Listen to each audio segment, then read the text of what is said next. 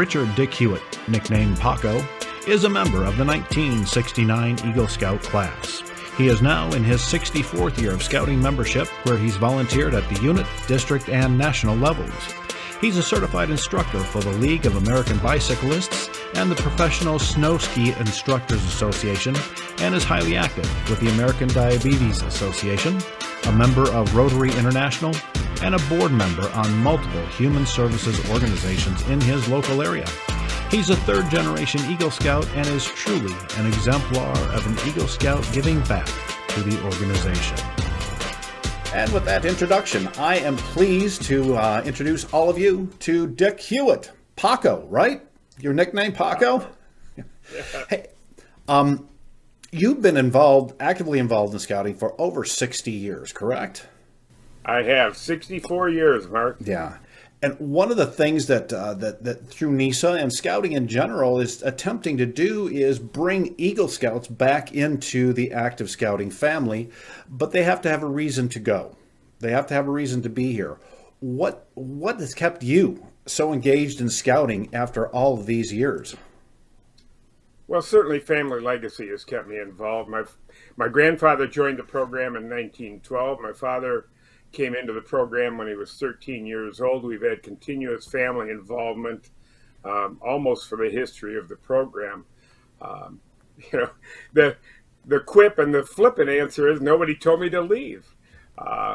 But what's kept us involved, and I say us because my wife and I actually became Explorer Post advisors together when we were in grad school before we were married. So we joke about the fact we've been married 51 years, but we've been Scout leaders together for 54 years. Carrying on generation to generation and helping young men and young women learn that basic skill set, and going back to the essence of Baden-Powell and really one of the initial groups we had with an Explorer Post. Part of the essence of Baden-Powell, if you read the history, was taking a group of young people that are going to be together and giving them some guidance and direction. And the first group of young people we had, young men, later we went co-ed and to Explorer Post, was that very thing. It was a group that I discovered just off the campus of Western Michigan University here. A group of probably half a dozen or so high school boys who were just on the cusp of getting themselves in trouble. I was actually out jogging. They started throwing firecrackers at me, and I chased them back home and found out from their parents that, they needed something. So, off we went. And that's been a continuation, I think, both in the Exploring, now the Venturing program, Cub Scouting, Boy Scouts, and now Scouts USA. I've always been involved with young people that are going to be together. They're going to hang out together anyway. And let's give them some skill set. Let's give them some direction, and let's help them, mature and develop skills and connections that are going to help them all through life. Yeah, one of them. It's fascinating to me to look at our unique culture here in the United States, primarily. We live almost paradoxically. We place high value in a paternalistic system of being told what to do, which works well in raising children and keeping order in the workplace and the like. But we revere, we almost worship independence, because strong independence is assumed to be the same thing as strength. But Scouting seems to go somewhere in the middle of those, which is probably better. We look at the patrol method, the troop committee structure. It could certainly lend itself to a paternalistic with a scoutmaster in control with an iron fist, and I'm sure that happens. But that's not the way it's supposed to happen. Yeah. But with guidance and support, patrols and members make their own decisions collectively. And what a great way to bridge these two extremes of paternalism and independence in something that's far more workable and applicable to good society. You talked a little bit about your involvement in Scouting because it follow through from generation to generation in your family. And as we talked in a meeting we had before this, Scouting had its height of membership back in the 70s and then bottomed out and is now on the recovery trail. But I don't think we're ever going to be able to rely on those legacy memberships as we did back in the 70s and the like. We're going to have to bring people who have had no involvement in scouting at a generational basis into the fold. So what would be your advice to people recruiting people brand new to scouting at levels from Cubs all the way through venturing? Well, we are bringing new, and it's interesting you mentioned it. Since our initial meeting, I've had a couple of meetings. In fact, we had our Michigan Crossroads Council annual meeting, seen the statistics. I've gotten tremendous encouragement just this fall of a resurgence in scouting, particularly at the Cub level, somewhat at Scouts BSA, and even at the venturing level. Our numbers are climbing. Our numbers are coming up. We had a very successful National Jamboree this summer. We are seeing, particularly at the Cub level, I talked with our senior district executive. At the Cub level, we are seeing people come in just for that very essence that you just talked about. They're realizing, certainly the Cub level is more guidance, but they're realizing at the Scout level, and I've got to make sure I learn the 21st century, Scouts BSA, we have young men and young women. They're learning and realizing that youth-led, the adult leaders are there for guidance, but the adult leaders, it's a youth-led organization, the patrol base, the senior patrol leader. They are recognizing that, and parents are recognizing that those leadership skills, that knowledge base, that learning is happening from youth to youth, and they're observing, and we're seeing more of it. The older scouts, we're having a little bit better retention of the older scouts. I'll bring the younger scouts along. And then I say all that because that's our best sales pitch. We bring parents in and they observe it, and parents that have never been involved in the program. Wow. They take a look, and when they have an opportunity that it's become now a complete family involvement, because it's boy troops, girl troops, man, it's tremendous. So I'm very excited about the potential, and I'm excited about the potential as we reach out through what you're doing, Mark, to reach the NISA, to reach our cadre of Eagle Scout alumni and bring them back into the fold. I have those conversations constantly. As you and I talk, my Eagle ring is right there on my finger and has been since 1969, and it's never going away.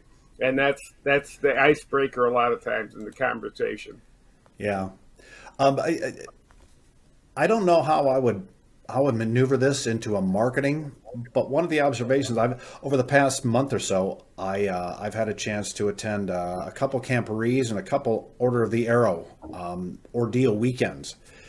And the thing that just caught my attention more than anything else was the fact that I saw no cell phones. There were no cell phones. People were engaging one another. There were no electronic devices, no laptops, no iPads. It was basics, human to human interaction. And as a parent, to see something like that would be compelling enough reason, I think, to to take advantage of the scouting experience.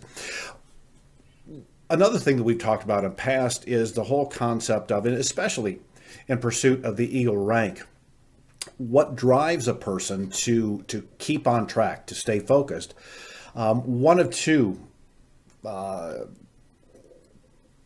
foci of motivation. One is external, comes from parents and family members and scoutmasters and troop leaders and like, and the other is internal motivation, that stronger force that drives the self to accomplish a goal. And I know you've got a particularly moving story about the switch in your own head you made from external to internal on your road to Eagle. Would you mind sharing that with us? Yes, I did, and it's a difficult story, and long ago, but it seems like yesterday. I was a Life Scout. I was a senior in high school. I was getting ready to go on about the world, college, Vietnam, who knows?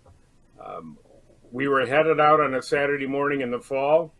The morning after, I'd had the pleasure and honor of playing in a championship football game, which we won. I mean, my life it was a beautiful, glorious morning. Dream of mine to take the troop on a canoe trip. Things were just clicked in.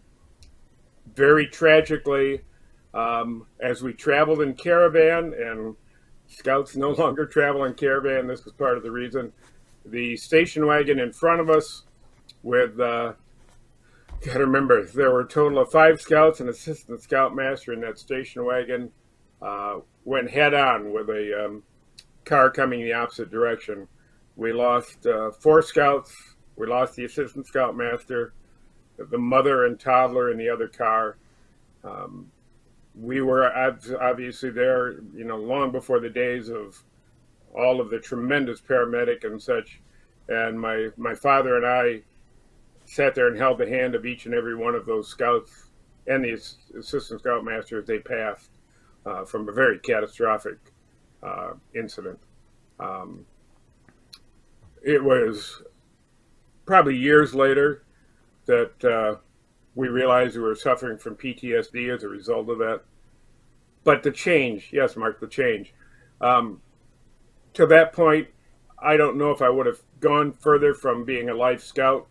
Life was getting in the way. Senior year of high school, things were distracted. I was getting a lot of, particularly from, grandfather and such of, you got to finish it up. You got to finish this up. And I really was waning in my interest. And within a few weeks of reflecting on the loss of those fellow Scouts, I came to the realization that their journey on the Trail of the Eagle was over, obviously. Each and every one of those 4, I remember them vividly. I can remember quirks about their personality. One in particular, Bobby Alford. I can hear Bobby Alford's laugh today. His smile and his laugh were infectious. That became my internal inspiration. I knew that, and they weren't going to be Eagles, but I was going to carry on because they were all 4 of them were tremendous Scouts. The Assistant Scoutmaster had survived some horrendous battles in World War II, and there he is, killed on a highway in a Scout outing. That became my internal motivation. There certainly was external reasons, but that became a very, very strong internal motivation and remains with me today to carry on the legacy and memory of those Scouts and not just those 4 Scouts.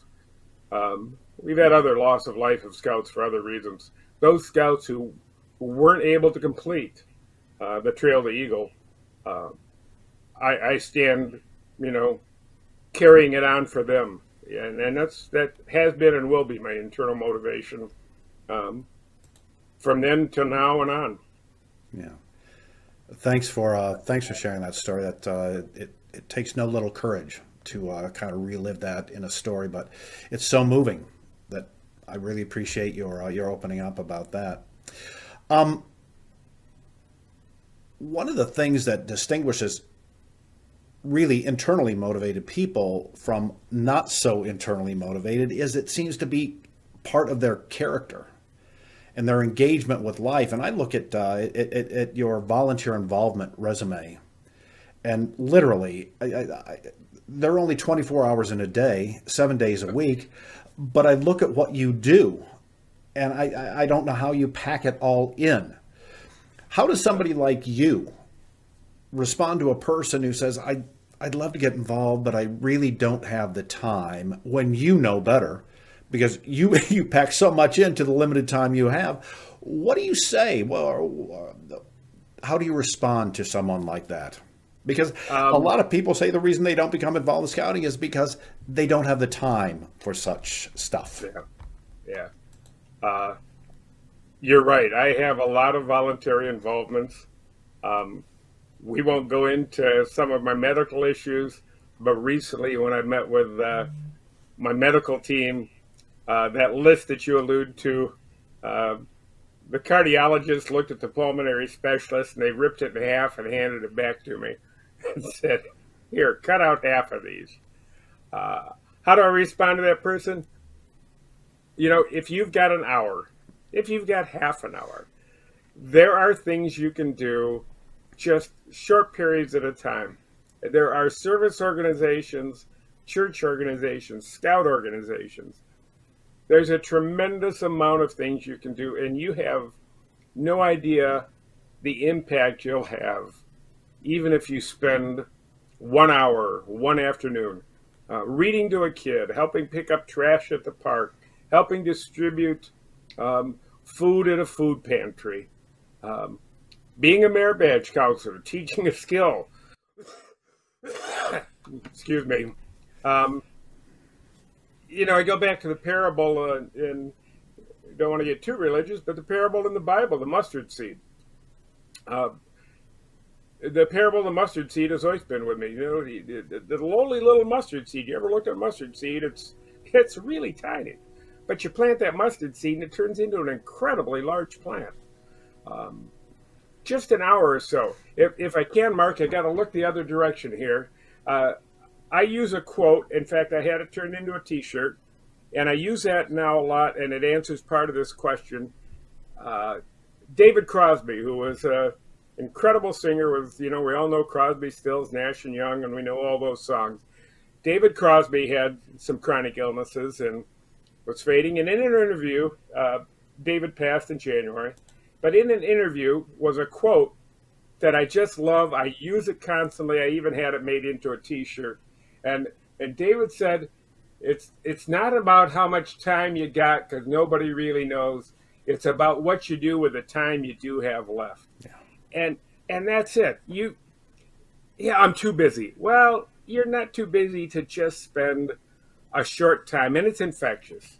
You know, help out at your senior center. Help out.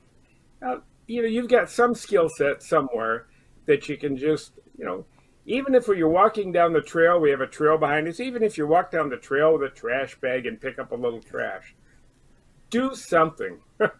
Yeah, that's and I hope that that's an it's kind of how would I put a foundational message I want to set through this whole web series that we're doing, the Eagle Scout worldview.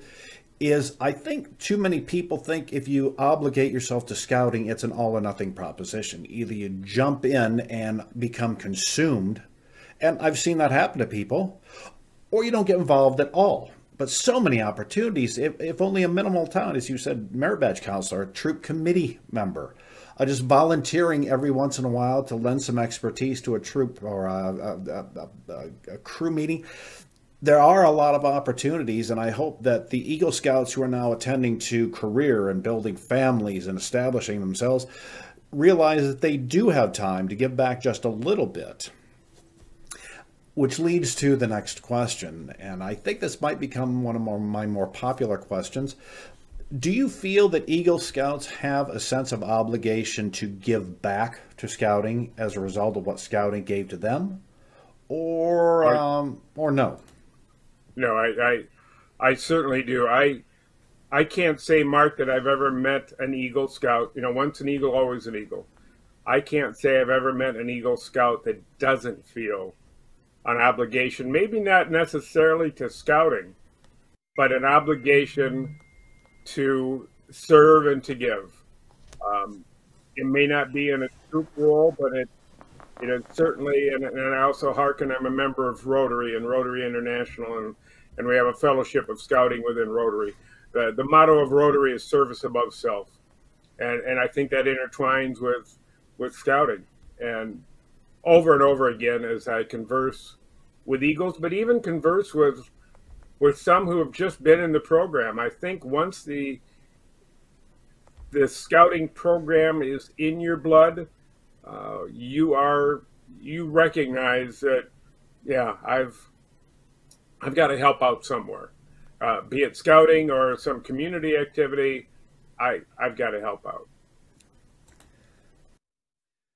I think we're coming to the end of this little interview, but I want to give you an opportunity to send any message at all you would like to the folks who will be watching this in the future. What would you like them to know or be aware of?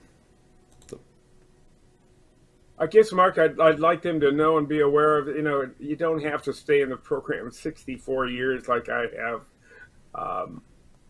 Being in the program and having the skill set of the program carries through life, and I am delighted constantly to live vicariously through former Scouts and Explorer Post members as I see them go on and encounter other fellow Scouts and Scouters that are carrying the program forward. And I'm excited to reach out to NISA through the National Eagle Scout Association to bring as many Eagles that have just kind of gotten busy and drifted away to the program, bring them back in. Scouting is alive and vibrant. We're headed in a wonderful new positive direction with Scouting. The program is growing. I'm part of the National Camp Assessment Program. Our properties are in tip-top shape. We have some stellar properties, some incredible high adventure bases. It's a place for the youth of America, boys and girls, to develop that skill set and develop that spirit and attitude we want. And I am optimistic as ever about the future direction that we've got with the program. I'm sitting here thinking and watching on the screen that you might as well be a Norman Rockwell painting.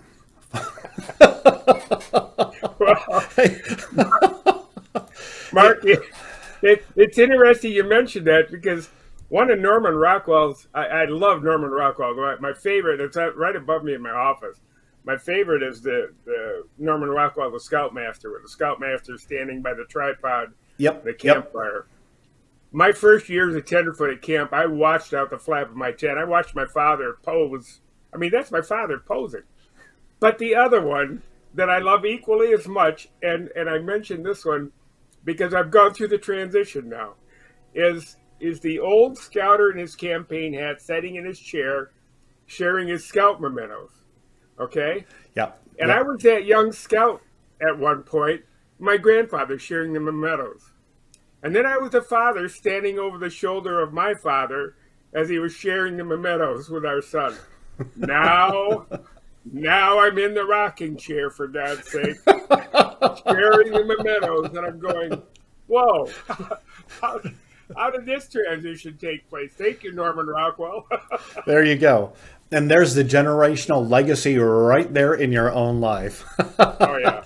Hey, thank you so much for this time today, for your insight and guidance. Again, we only live a few hours apart, so it's not going to be too far into the future that you and I are going to meet in person and have some great conversation. Thanks again for your time. And that will be it for this episode of Eagle Scouts Worldviews. Thanks again to Dick Hewitt for his insight and his time. We'll see you next time for another Worldview from an Eagle Scout.